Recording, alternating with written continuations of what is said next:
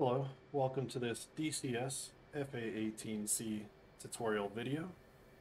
In this video, we will cover the EW, countermeasures, and SA pages. So to begin, if you haven't, go to our general playlist and view the dice setup video and follow the instructions. After you've completed that and matched the settings shown in the video, come on back and we'll pick up. So if we go to our menu, we will find EW. During setup, we selected HUD. This allows us to see these lines on our HUD and in our helmet. These lines signify radar contacts that our EW electronic warfare is picking up. So this 15, for example, shows an F-15 contact to about our 7 o'clock, an E3 AWACS to about our 4 o'clock, and that information is repeated in our helmet. So we don't have to be looking at our HUD to get an idea of where a target is. One thing to note is this will change in relation to where our helmet is looking. So if we wanted to know where that F-15 was, we would put it to the 12 o'clock position, and you'll see the F-15 is a bearing of 080 from us, or thereabouts. If we wanted to know where the E3 was, we could look at it, and we'll see the E3 is about a bearing of 324 from us, which happens to be that little circle all the way out there. On the EW page, we set up Man 1 because when we press our countermeasure dispense switch in the forward position, or in the back position, we will always use program 1, man 1, and if we press our countermeasure switch in the forward position, it will always play program 5. We set it up just like the controls in the F-18. We're back. Man 1 is our flares, already set up for us in dice. And if we change to man 5, we'll see that it is our forward press already set up for us in dice as chaff. Remember to always keep this in man 1 because our back press will always play our currently selected program, and our forward press will always play program 5. If for some reason we wanted to edit these in the plane and not in dice, we would click this arm button, and it would open the menu where we could set our countermeasures.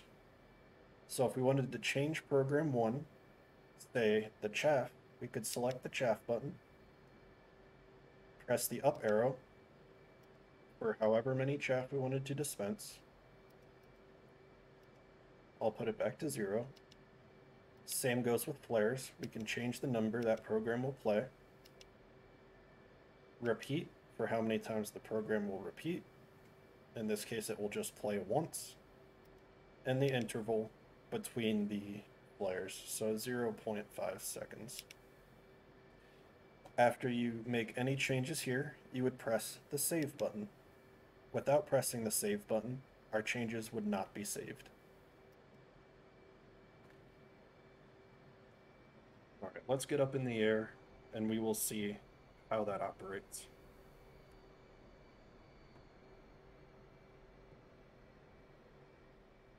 Clear runway.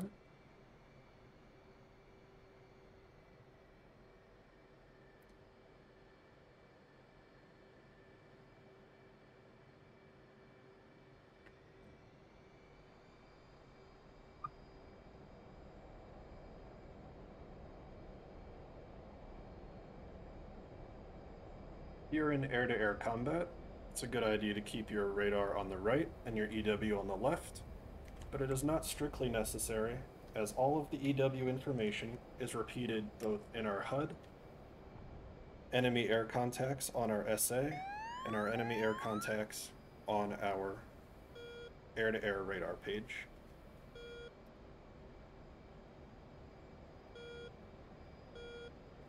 Now that we're in the air, we can be detecting more air radar signatures, or detection radar signatures. this AE-49 and what have you are all ships because of the little arc on the bottom.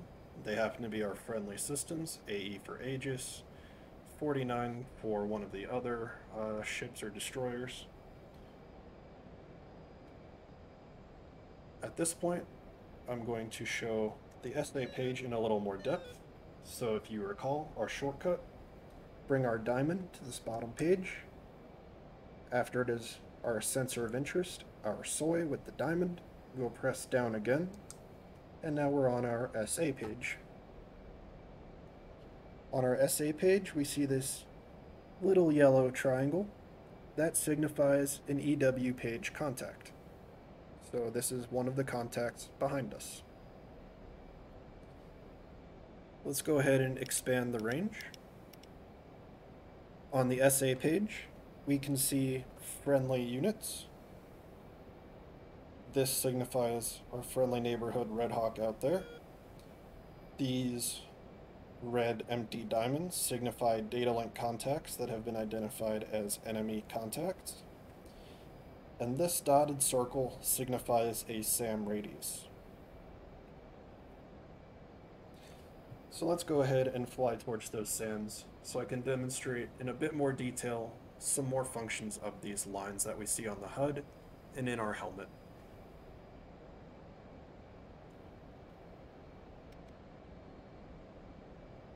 Additionally, sometimes you'll get nice information.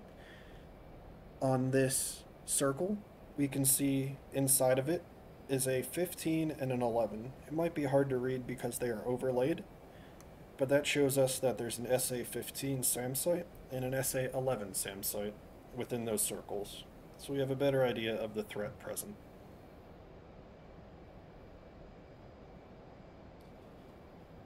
In startup, us pressing this RWR option is what allows us to see the yellow triangle that you saw earlier on here. And if the target was in front of us, we would see a yellow triangle out here on our air-to-air radar. That will be covered in more detail during the air-to-air radar tutorial.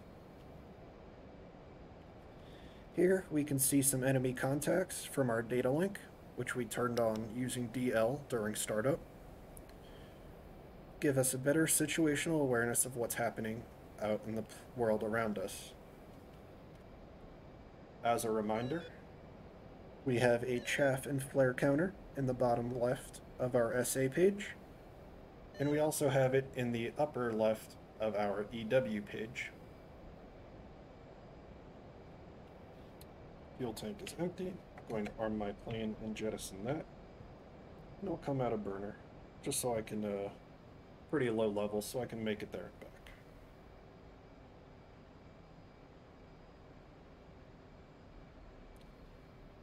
As part of your EW system, you have a jammer. Down here, this ECM knob. We set it to REC during startup, so it is turned on, but not actively enabled. Here are some of those yellow triangles popping up from that RWR setting. That shows us that there are enemy F-15 contacts out in this direction.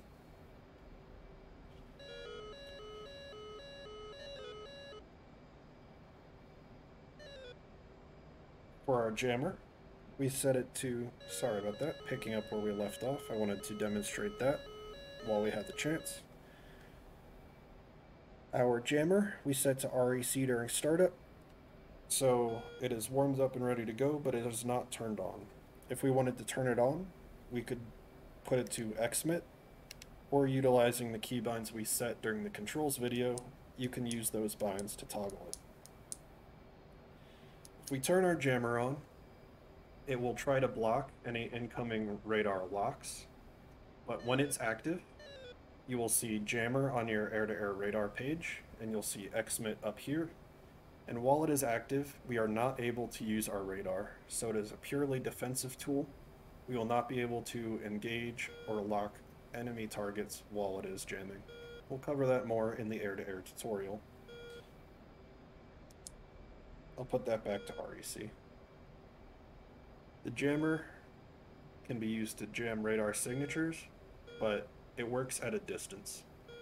As you get closer to a jammer source if you were engaging someone that was jamming, or if they were engaging you and you were jamming, you'll hit a burn through distance closer up, and at that point your jammer will cease to work and they'll be able to lock you regardless. It'll essentially just make it harder for them to lock you at a distance. Alright, going back to our map tutorial, if you remember those engagement and detection zones, these dotted circles represent an engagement zone. So as soon as we cross this, we are able to be engaged by the SAM fields. I'll zoom in so we have a better idea of when we're going to cross it. Alright, so now we're being locked by one of those SAMs, which is signified by the long dashed line, as opposed to the short solid line. Now that long dashed line has turned into a long solid line. That means that threat is has locked and fired on us. So I'm going to go a little defensive. We'll cover this more in missile evasion tutorials. And I'll pop some chaff by hitting my countermeasure switch forward. You see the chaff counter going down. And we'll cover this in more detail on missile evasion tutorials. But if you're evading, you want to keep that signature at your 12 o'clock if you're looking out to your side, or if you're looking straight on your 3 o'clock or your 9 o'clock line, depending on which way you're facing. They're very angry, and they sent quite a few missiles at us. So I'm just going to keep them at the 3 or the 9 line, and they'll have no chance of hitting us as I'm popping these chaff.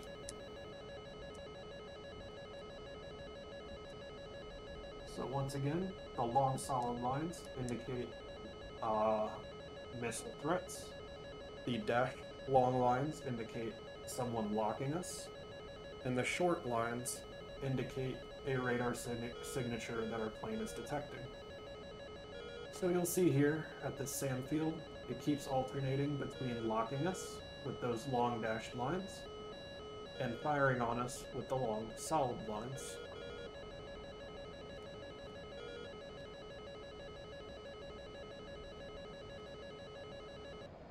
Something to note, our plane will only warn us about radar threats, so radar guided missiles. And for those threats, we will use our chaff, like you saw there. IR, infrared guided missiles. Our plane will not give us a warning because they are guided by a heat rather than a radar source. So if you see a missile flying at you and you don't have a warning from your plane, it means that it is an IR missile and you need to pop flares by hitting countermeasure dispense switch back. So you see I'm popping flares. One caveat to that is that if you have a threat firing on you, you have a dead spot coming out the top of your plane and out the belly of your plane. I'll try and go back and demonstrate this here. So if the top of your plane or the belly of your plane is pointed towards the threat firing on you or locking you, it will drop off your EW. So if you're evading a missile, you need to keep in mind that if you are pulling and you have your belly or the top of your plane pointed towards the threat, it will drop off and it will stop telling you you have a threat inbound. Don't let that lull you into a false sense of security. The threat is still coming. Your plane just cannot detect it. Let's try this here. Alright, it dropped off. Gonna level out, and you see it's still coming. Belly towards it, it dropped off. Level out, it's still coming. Top towards it, it dropped off. Level out, it's still coming.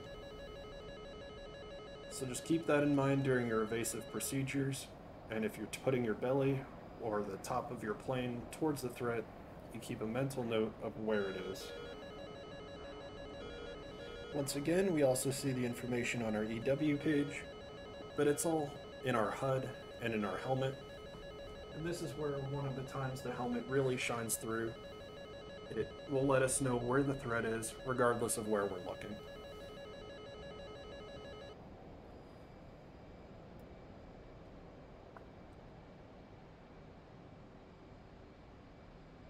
Alright, that covers basic EW and countermeasures. One last thing to note on the SA page, we can utilize waypoint navigation just like we could on our HSI from the navigation tutorial, selecting a waypoint and then hitting waypoint. We'll cover more in the air-to-ground bombing tutorial what this button, WPDSG, does. It is weapon designate. So we could set a waypoint or a mark point as a target, weapon designate, and then we will have a diamond signifying where it is as our target point for our weapons. Once again, we'll cover that in a lot more detail during the weapons tutorial. That covers everything. Thanks for watching.